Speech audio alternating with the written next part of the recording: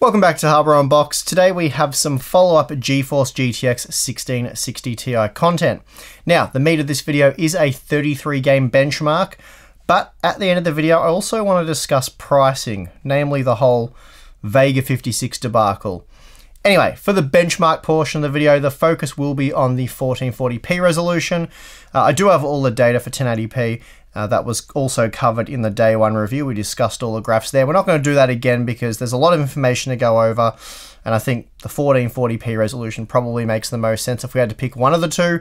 Having said that, all 66 graphs covering the 1080p and 1440p resolutions for all 33 games tested will be available for free on our Patreon page. So if you do want to have a look at the 1080p data, you can follow the link in the video description. That'll head you over to our Patreon page and you can sift through the 33 graphs covering 1080p there. Okay, so the day one review looked closely at a dozen of the more recently released games, such as Resident Evil 2, Metro Exodus, and a few others. But with just a 12 game sample, I was keen to see how the 1660 Ti stacked up in a much wider range of games. So today we're doing that. The performance breakdown graphs include the 12 games we've already looked at, along with 21 new games that we haven't. And for 12 of those 21 titles, we'll investigate the results a little more closely in this video. Before that though, a few quick notes on the test system. We're using a Core i9 9900K clocked at 5 GHz with 32 GB of DDR4 3200 memory. As for the drivers, we use Adrenalin 2019 edition 19.2.2 for the Radeon GPUs and Game Ready 418.91 WHQL for the GeForce GPUs. Okay, let's get into the results. First up, we have Assassin's Creed Odyssey, and despite being an AMD sponsored title, it does prefer Nvidia hardware, and we see that here as the GTX 1660 Ti is able to match Vega 64, and it was also 42% faster than the RX 590. When compared to other GeForce parts, it matched the GTX 1070, and it was just 11% slower than the RTX 2060. Next up, we have Strange Brigade, and this is another AMD sponsored title, but unlike Assassin's Creed Odyssey, this one does play nice with AMD hardware. Interestingly, whereas the RTX 2070 is a good bit faster than the GTX 1080, the GTX 1660 Ti is actually a little bit slower than the GTX 1070. Still, overall performance at 1440p was good, and the new affordable Turing GPU also edged out the RX 590. Moving on, we have Star Wars Battlefront 2, and here the GTX 1660 Ti demonstrates how it's clearly a class ahead of the GTX 1060 6GB and RX 590, offering over 40% more performance. Basically, in this title, we're looking at GTX 1070 or Vega 56 light performance with a healthy 68 FPS on average. Dirt 4 using CMAA is a bit of an AMD special, but even so, the GTX 1660 Ti is still able to edge out the RX 590, though with just a single frame in it, it's fair to say they provided the exact same experience. The new $280 Turing GPU also roughly matched the GTX 1070 Ti, and impressively this meant it was just 5% slower than the GTX 1080. Next up we have For Honor. Here we see the GTX 1660 Ti, sorry for all the 1660s again, but it is what it is. We see it creeping in just behind the GTX 1070, which meant it was also a few frames down on Vega 56. Even so, it's still almost 30% faster than the RX 590 and GTX 1060. Sniper Elite 4 is one of the very few games that supports DirectX 12 and actually runs better using DirectX 12. That said, the GTX 1660 Ti did trail the GTX 1070 by a small margin in this one. It was also 12% slower than Vega 56, so certainly not a bad result, but also not its best showing either. Moving on to The Witcher 3, and here we see the 1660 Ti matching the GTX 1070 as it often does. As such, it also matched Vega 56 and was 26% faster than the Radeon RX 590. But most crucially, with the game's visual settings just about maxed out, it provided a very playable 54 FPS on average at 1440p, enabling a much better gaming experience than either the RX 590 or 6GB GTX 1060. F1 fans will appreciate what the GTX 1660 Ti has to offer for less than $300 US. Basically, you're looking at performance somewhere between the GTX 1070 and 1070 Ti. The Radeon GPUs do perform very well in this title, but even so, the 1660 Ti dusted the RX 590 by a 23% margin, so not bad that. Testing with Warhammer Vermintide 2 sees the 1660 Ti match Vega 56, and please note, I am using the DirectX 11 API for testing as it provided smoother performance last time we checked. That said, a few Vega users have been complaining that we're favoring Nvidia by using DX11. That's obviously not the intention here, and as I said last time we checked, DX11 offered better frame time performance, but please note I will be retesting these GPUs with DirectX 12 to see if anything's changed. As a side note, I'm not sure if those Vega owners got the memo, but Turing is pretty handy in DirectX 12 now, and Vulkan, so don't expect to see any advantages there anymore. Anyway, moving along, performance in Prey is a little down on what you might be expecting from the GTX 1660 Ti. Still with 86 FPS on average, it was well ahead of the RX 590 and GTX 1060 6GB. The 1% low result was also very solid. It just lagged behind the 1070 by a 9% margin, which I have to say was a little bit surprising. Now, the second last game that we're going to look at results from is Kingdom Come Deliverance, and here the 1660 Ti can be found sitting between the 1070 and 1070 Ti, and this made it around 14 to 15% slower than the RTX 2060 and Vega 56. It also wasn't that much faster than the RX 590. Well, it was 22% faster, but given we've seen it up around 40% faster at times, a 22% margin isn't the most extreme we've seen, that's for sure. Last up, we've already seen how Warframe runs better with Pascal-based GPUs. For example, the GTX 1080 is 8% faster than the RTX 2070. And while here the GTX 1070 was 16% faster than the 1660 Ti. In fact, the new budget Turing offering was just 9% faster than the GTX 1060 6GB, so fairly disappointing result to end on there, and I suppose an equally disappointing result for any Warframe fans. Okay, so jumping right into it, here's the GeForce GTX 1660 Ti versus GTX 1060 6GB. And in our day one content, we saw that the GTX 1660 Ti came out 40% faster on average when compared to the GTX 1060 6GB at 1440p. Interestingly, that figure has dropped quite a bit in the 33 game comparison. Now the 1660 Ti is just 34% faster. Admittedly though, that's still a decent margin. The reason for this is down to the selection of games, which is, I suppose, pretty obvious. In the day one content, we only included a dozen titles, and of those dozen titles, most of them, by pure chance, were more favourable to the Turing GPU. The focus was on new titles such as Shadow of the Tomb Raider, Apex Legends, Resident Evil 2, and Hitman 2, for example, and all seemed to heavily favour the 1660 Ti. However, now we've included games such as Warframe, Shadow of War, and about half a dozen other titles that saw the 1660 Ti beat the 1060 by less than 30%. So that brought the average down by 6%, making the 1660 Ti 34% faster on average. Again, not bad, given it only cost 12% more. Then we have the GTX 1070 in our day one coverage. The 1660 Ti was found to be 2% faster on average, and because of that, we noted performance to be basically the same overall. Now in our 33 game test, the 1660 Ti came out exactly level with the 1070, so they're no longer basically the same overall, they are the same. Also, this graph gives us a good idea of where Turing is much more efficient than Pascal. Of course, Turing is faster under all conditions, it's just that here we're comparing a 1920 CUDA core Pascal part with a 1536 core Turing part. Then for the RTX 2060 comparison, we see similar margins to that of the day one content. Previously the 1660 Ti was 12% slower, and now in the 33 game comparison that has increased ever so slightly to 14%. I'll have to go back and retest Forza Horizon 4 to try and work out what's going on there, but other than that, the only other major outliers included Warframe, Metro Exodus, and World of Tanks.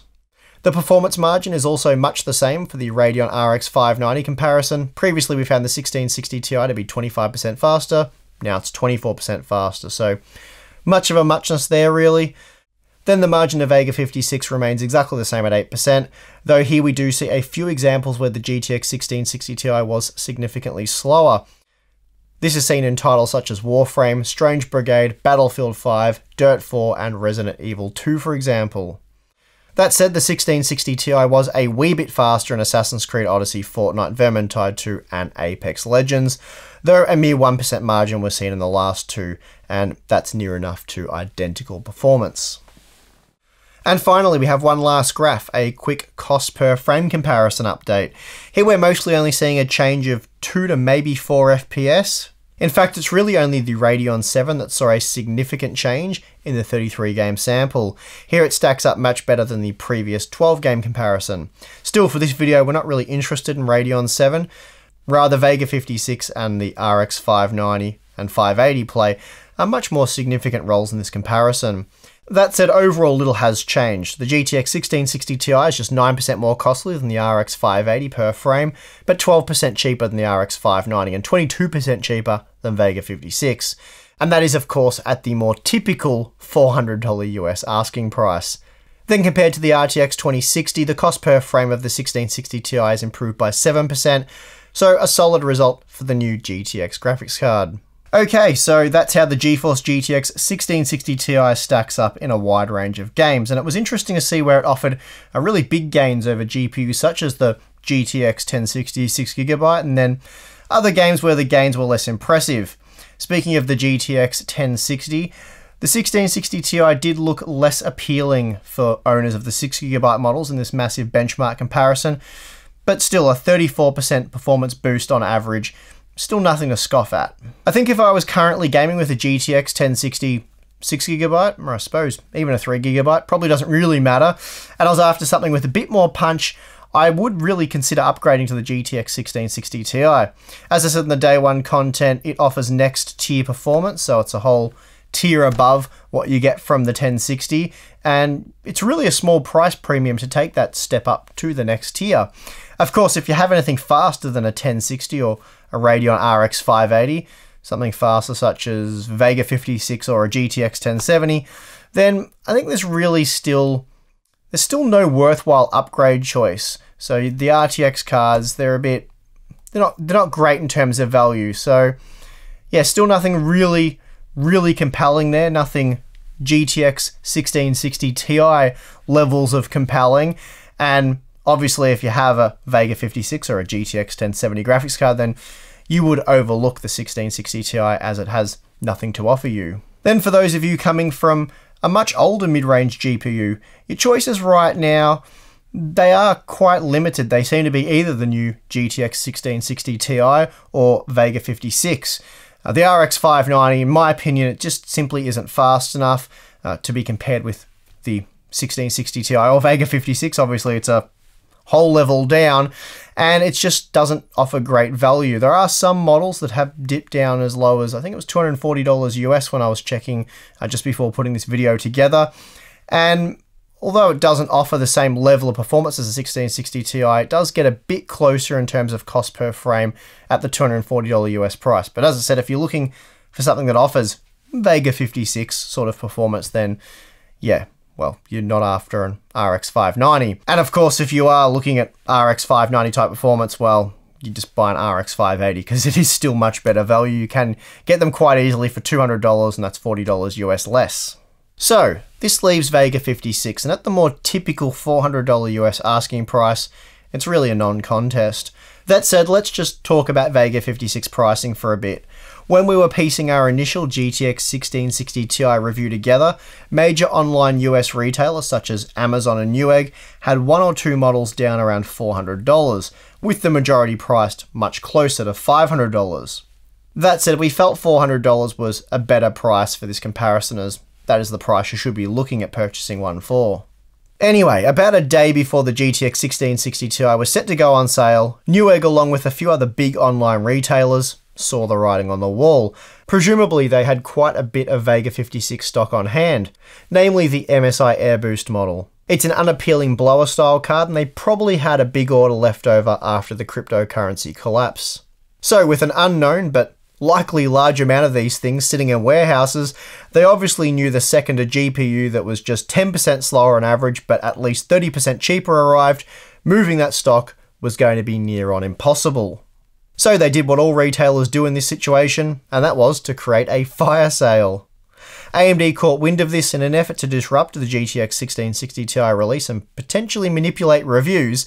They promoted this deal, essentially leading reviewers and consumers on, hinting that this was a new competitive price to combat the 1660 Ti. Of course, tech news being what it is, countless media outlets reported on this as an official price cut, and well, the rest is history. Now, our review was spammed with comments from viewers claiming that the cost per frame analysis was misleading, biased, or incorrect, whatever you want, because Vega 56 is now $280 US, not $400. Thing is, before the review went live, I contacted AMD directly about the $280 listing on Newegg, and they said it was a limited time only deal and it had already sold out. The MSRP hadn't changed. So that's that really. Vega 56 is still a $400-ish US product, and getting one for well under that price it's going to be very difficult. I think that's fair to say. I've also been made aware that some European retailers are really competitive with Vega pricing. Haven't looked into that too much myself, so if that is the case, well, you can take our cost per frame stuff, the FPS is there, and then you can just divide the price by the FPS. That'll give you the cost per frame, and you can work out what the best value option is in your region. If it happens to be Vega, well, great, get Vega. We're certainly not against getting Vega if it's priced right.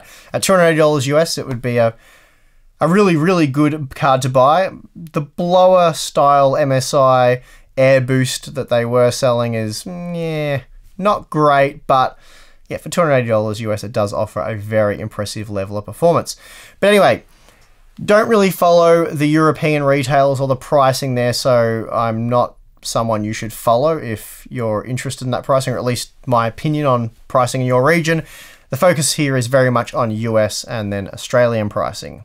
Here in Australia, you're looking at spending at least $700 to nab a Vega 56 graphics card. Meanwhile, 1660 Ti models can be had for $470, so margins are the same as the US then. The GeForce GPU is at least 30% cheaper, 33% in that example. Now, if you can get a Vega 56 graphics card for $280 US or $470 Aussie, then yeah, it's worth getting, but good luck with that. Truth is, AMD can't afford to compete with the GTX 1660 Ti using Vega 56. It just costs too much to produce, which is why we knew this alleged price drop was almost certainly bogus. So having said that, don't expect a true GTX 1660 Ti competitor from AMD until Navi drops. Right now, there are currently a number of 1660 Ti graphics cards available at the $280 US MSRP. Zotac has their gaming model, MSI has the Ventus, Gigabyte's offering a base model OC card, as well as a mini RTX version.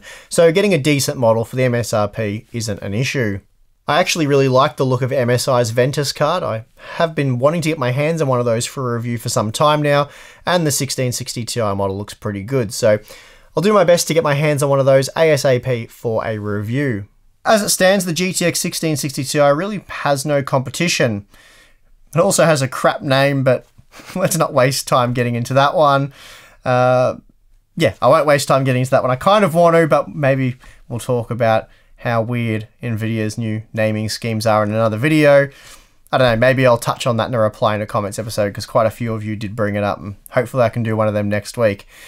Anyway, like I said, unless you can snap up Vega 56 for a bargain basement price, then it's really not worth considering, at least in my opinion. And the RX 590 is, well, it's really a GTX 1060 6GB competitor.